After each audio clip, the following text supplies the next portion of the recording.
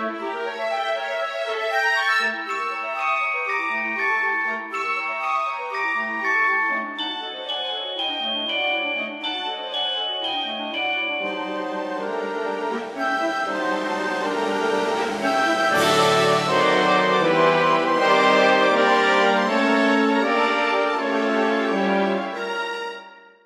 next score for my final Sunday here in New Zealand is by Lindy Mayfield, and yeah, just great to get another score from you. I know that you're really a busy guy, and it's hard to make time for this, and I really appreciate that you were able to work on the challenge this year and send something that's just so fun and just so light and you know, it's very nicely proportioned, and I love the simplicity of a lot of the textures, and just really has a nice feel to it throughout.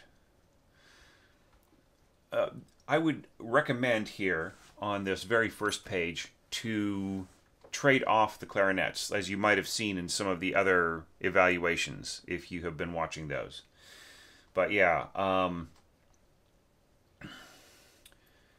like probably like, let's see, probably go second, first, right? And then you just have the first continue on from there and interact with the other players, who should also like be first players, right? I think that these should all be single wins here. So it doesn't like take over the texture too much, you know, because you just have otherwise you end up with a lot of weight, doubling the violins and so on. You know, nice. You got the pizzicato here, kind of timekeeping, pacing things along, and above that you got the triangle. So, and you continue on with the triangle quite a bit, and I would say think about that, right? I'm not telling you to do it or not to do it, because it is neat to have that little tingling sound, but you also have to think about whether or not the ear will get tired of it after a while, right? So that's the big risk with metallic percussion, is that it wears out its welcome very quickly, right? So yeah, you just have to make that decision. Yeah, so this all works pretty well. This, you know, this little, you know, a little touch here of oboe doubling the flute and then curving right back out. Of course, it's all just doubling the violins to begin with, and the violins are going to have a nicely colored sound here. Here is where I would actually have the instruments flip roles, right? Even though everything is very soft, and so you'd think, well, you know, flute will do just as well here. But actually, what you're aiming for here is a blending of wind and string tone that brings color to the strings. And the lower you go with the flute, the less that happens, right? And the more that the flute tone just becomes overwhelmed by the string tone.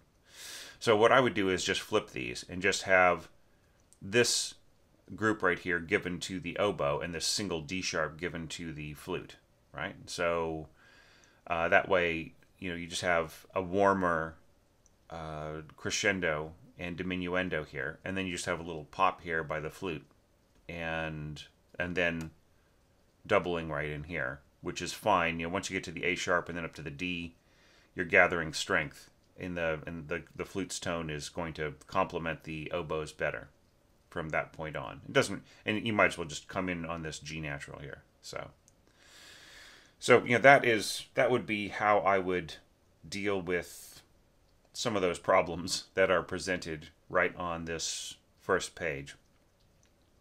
But the strings are fine all the way through. That's all great. And this is actually a really great line for viola.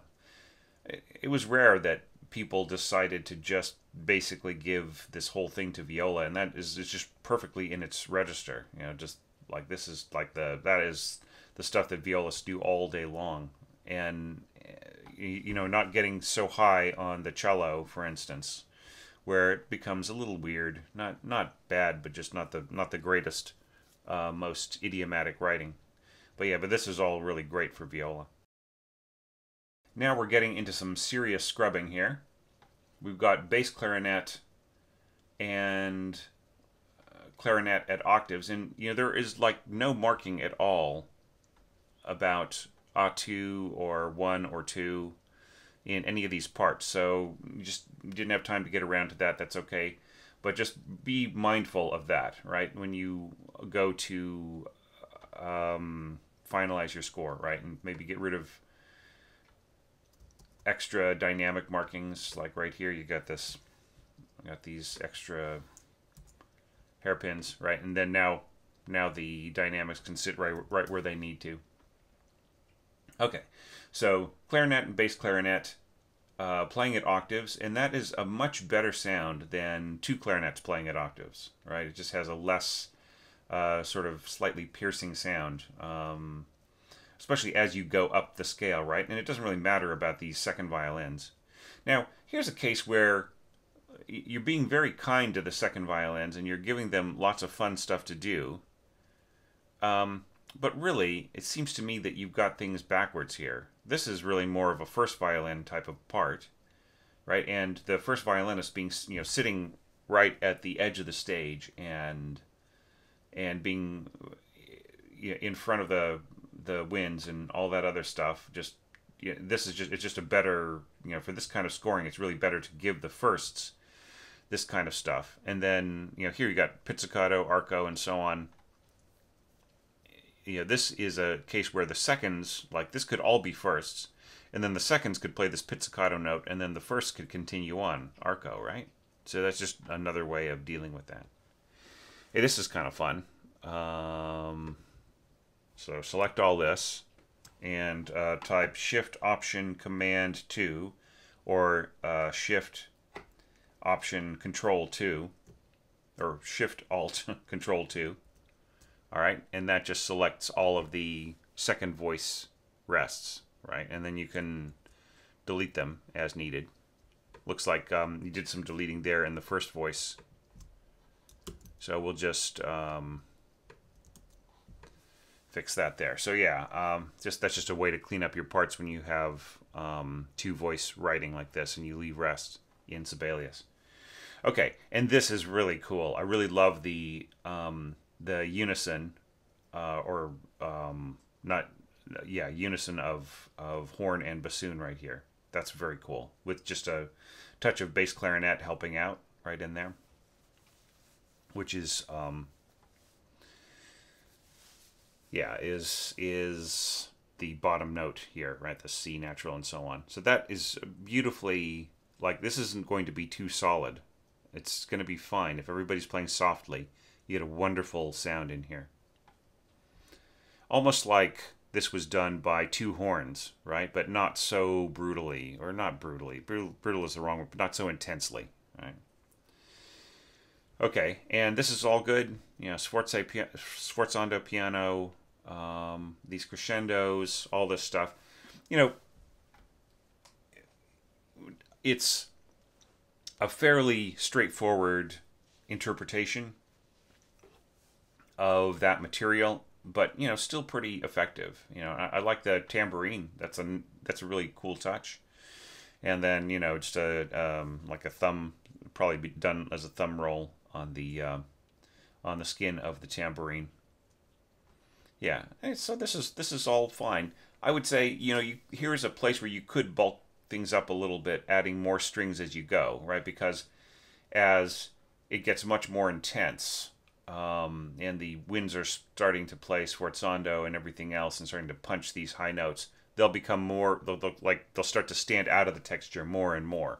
But of course, as you start to bring them down right into here, like the the flutes will kind of tend to disappear under the clarinets, and so from this point on, I would say just like hit that note on your flute and then just get rid of this, because it's not really adding very much, right? And then just then that is the simplest way to deal with this. And also, once again, be mindful of like how much breath it takes to play all this stuff, right? And that's why the suggestion of splitting up long lines between the players. Right here, you don't really, once again, you don't really tell us A2 or 1 and 2. So it's the kind of thing where you could start with seconds and then have the first come in, start with second clarinet and have the first come in here. And then, pretty much like you could trade off, or you could do some like from bar to bar or from phrase to phrase, or just give a little bit of breathing space. Like I think your second player could play this, and then your first could probably play up to about here, and then have your second come in like right at this piano, right, or sforzando piano. Like maybe they could both hit this note, and then you could continue on with the second player, right? So there's a bunch of different ways of doing this, but you have to think about breathing in your wind players. Same thing pretty much goes for the flute. Now there's kind of nothing you can do for the bass clarinets, but they'll probably be able to sneak in a breath here and there. Or you could even just like write a breath in, right? Just like leave out a note that you don't feel is all that important, and then and then like they'll just sneak it there. Okay, I really love the touch here of tubular bell that starts off section A. That's really, really fun. And nice that we're getting, it's a similar treatment as before, but it's nice to kind of have some variation as well, right? Like very similar to what we had before in terms of the way that the winds are dividing up the duties there. Now, from here, we are, this is the place where Mussorgsky starts to expand and vary his first theme, right? And you've got Celesta joining in here. Yeah, I mean, just to make absolutely sure, a lot of people were not quite aware that Celesta is that it, written notes sound an octave higher, right? And the way that you got this scored is actually perfect if that is what you intend, right? If the written notes on this Celesta are intended to sound an octave higher, then that is good scoring. It's not going to be all that loud though, right? Because the Celesta doesn't really have a dynamic arc. So like you're putting in all the stuff forte, mezzo forte, crescendo, but honestly, like a lot of experienced orchestrators don't even bother putting in a dynamic marking on the Celesta because it's, it doesn't really have much of an arc. So there's not a whole lot you can do. So I'm noticing you've got forte marks. So this is probably copy and paste error, but you don't need them on the staff below, right? You just need one in the middle, and so long as it's all voices, right? This lighter blue color in Sibelius, all voices, means that it will apply to both staves. So you don't have to worry about putting one underneath.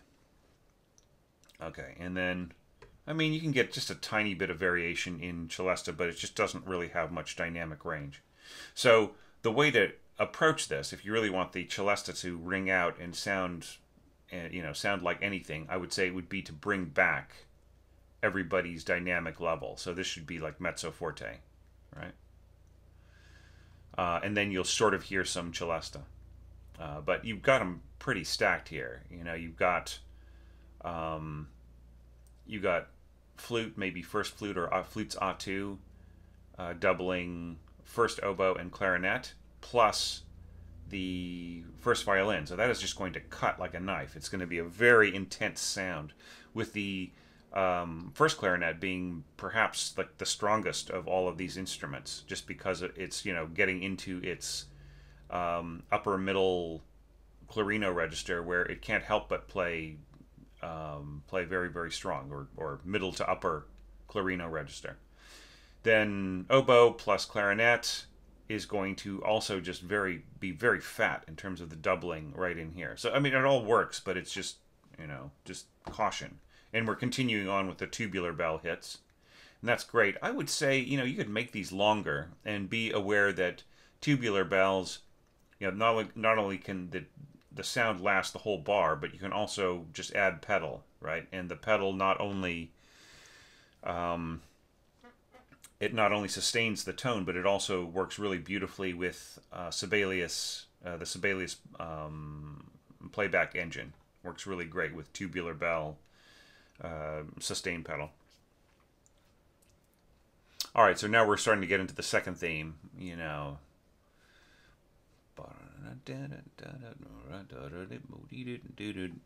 Yeah, and this is nice. I like the build, like you are really letting the music do what it needs to do. This stuff here on Celesta, if it indeed is intended to sound an octave higher, is going to be fine above violins plus flutes, right? And this is just all pretty standard doubling. If you're going to put that much doubling on the second violins, I do think that you need to add some support to the violas as well, because otherwise they'll just be they're very unequal in this combination. Right, same thing goes for here, really, when you think about it. Like their bassoons and bass clarinets are just kind of, at this point, you know, they're checking their Facebook on their iPhones. So, like, you could give them something to do right in here. Okay, and I like the way that this is split up. Notice how it's going up to a note that is, like, in red. And, yeah, I mean, a good clarinetist, a good pro clarinetist can play this without any problem. Okay, so that is all fine. I don't understand why you have this beautiful doubling in here on your second violins and then you drop it out here, right? Maybe you forgot to add that, right? You could have just easily put that right in there like that, you know what I mean? And now all of a sudden, voila, everything is balanced perfectly. Right. About the only thing that we're missing here is just that we don't have the, we don't have any more doubling here on flute. But since these lines are kind of crossing, I would say just put in these, like just continue on with this doubling, right? So this could be, so you could do this, right?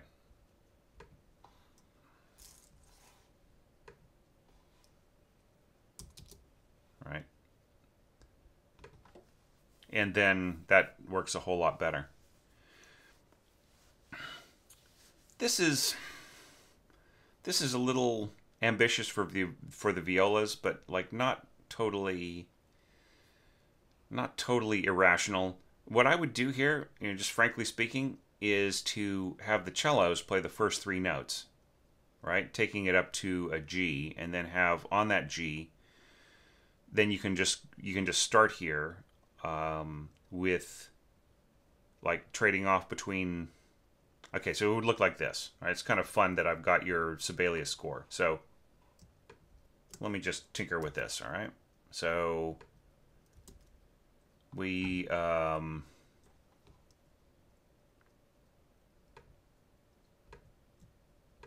get rid of this.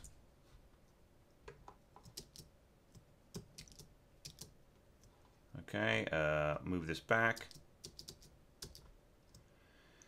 And then advance this forwards to right here. Get rid of these first two pitches. And that can be just a simple eighth note. Right, and then we put the treble clef right here. And see, now that is way, way easier to read for the violas, right? And it's totally possible. Of course, you could be giving the violas this part and then having the second violins play that, and then that's even better, I think, right? So, anyway, that would be kind of a way of making that a lot smoother. On this next page, we got some seriously tingly kinds of sounds. Now, being aware that this is going to be 2 octaves higher than written and 1 octave higher than written, right? If that is exactly what you intend here, then that is what is going to happen. All right. Now, if you had intended this to be sounding at pitch, then these pitches would be 2 octaves apart, right? So if notes written were the ones that were intended to be sounding in concert pitch, and then you're going all the way down to almost the lowest note possible on celesta, which is kind of funky, right? But if this is intended to sound an octave higher, then it's great. Then this is fine. For some types of playing, like if you just really want that beautiful shine, you might want to avoid the first octave of the celesta entirely, because it has like it does go lower, but those bell-like tones don't really have any depth. It's kind of like when you get a glockenspiel that has that goes down to G, like between G and C, written middle C and the G below it. The sound has a way of kind of swallowing its resonance.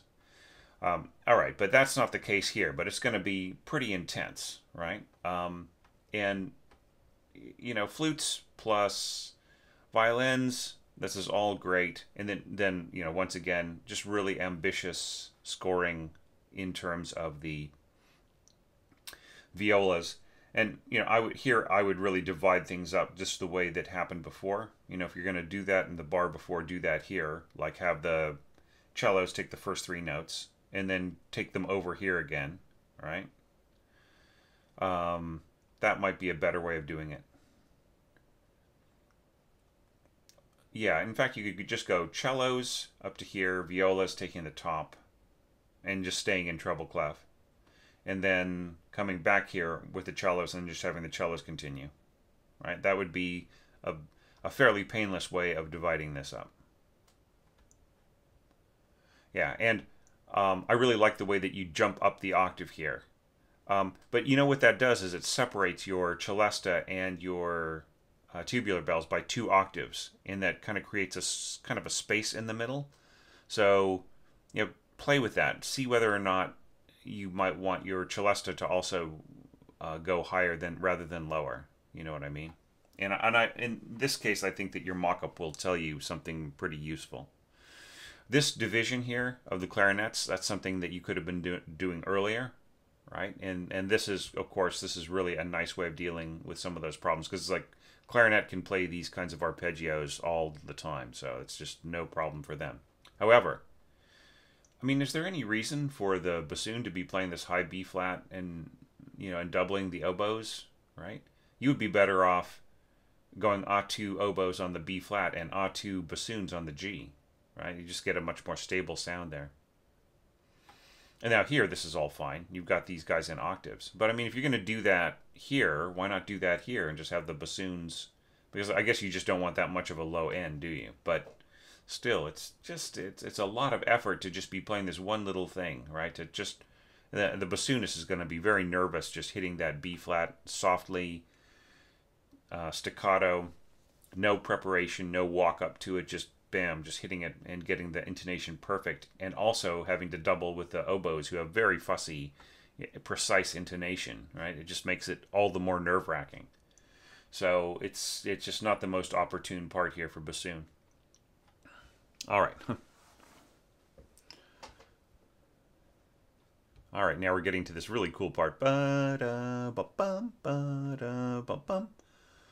Okay, and yeah, bassoons with cellos, that's all fine. Add a little bit of trumpet and horn support in octaves. That works great. And yeah, so you're kind of giving all the harmony. Really, yeah, I see how you're splitting it up there. Oboes and clarinets doubling each other, and then flutes above, and then harmonizing the firsts and seconds. That works great. That is a really excellent approach, Lindy. Now here, for snare drum, do you really intend a buzz roll, right? I mean, you get the effect of just a regular roll from snare drum, but if you intended a buzz roll there, it's a pretty long buzz roll. But yeah, if you just intend to roll there, then just have your triple beams, right? And you'll get the right effect there. But I do like the surge of energy that the snare drum provides there. Then finally, our mini apotheosis. And we get to the end of Lindy's entry. And Lindy, if you had had time to make a complete entry here, I would have been, overjoyed to evaluate the whole thing. So yeah, maybe in the next, I get the feeling the next challenge will probably engage you and make you want to do the entire thing. Okay, because each section, it's a piece that has 4 discrete sections, and each one is enchanting and just pulls you into it more and more and more. And I cannot wait to see what you would do with it. Right. Violins. Here we've got a situation where we've got octaves and we've got harmonization in the middle strings, and it's a place where, like, since you're putting so much weight on the octave below, right? We've got flutes. Hopefully this is A2 flutes doubling with first violins. Okay, and then you've got oboes and clarinets doubling with each other, and this is all great, except that, like, why can't these pitches be played by the violas and these pitches be played by the cellos? Right? There's no reasons why the cellos couldn't be. I mean, and some of this is like doubling anyway, right? So yeah, so like the cellos could come in here, right, supporting until you get to this point where it becomes the same pitches, or the pitches start to telescope, right? And then they get to be the same right around here. So I would just say work this out. Put this into a lower, turn this into an octave with the second violins doubling the oboes and clarinets. And then, here you've got all this lovely low horn stuff, and I mean, it just is screaming out for more lower strings to come in and support and double, so that this doesn't just become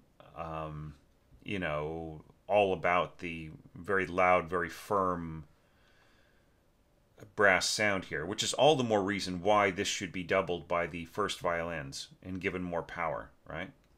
Just like, I would say the strings should double in the simplest and most direct ways, right? So this bass clarinet right in here, this should be like double basses, right? And then bassoons, got like the viola sort of doubling that an octave higher. Work this out so that this is doubled by the cellos, right? And then the viola is taking over this higher harmonization, and then just keep that just the way it is and make it really simple, because like there's no way that the strings can really compete with the trumpets, but it's just good to have like a coordinated string tone, right, within our lower strings. And yeah, and then that will work a whole lot better. And like try to maybe have a destination dynamic here, right? Like right here, pianissimo. Right? It should be more like this.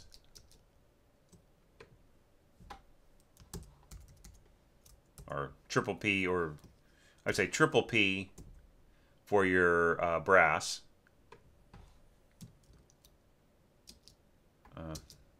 And then double P for your strings and winds, right? Or lower winds.